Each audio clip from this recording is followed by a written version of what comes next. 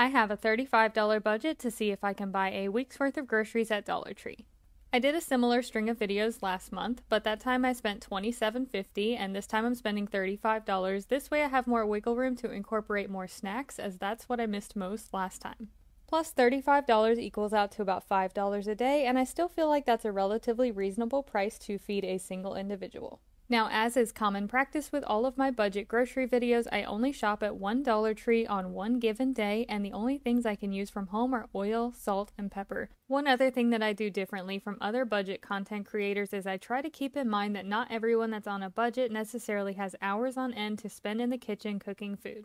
And one final note is that I don't like calling these videos a challenge because someone out there only has $35 a week to spend on groceries, and this is geared to help those individuals, so I feel like calling it a challenge sometimes makes a game out of someone's lifestyle. With all that being said, welcome to Budget Grocery Week number 2.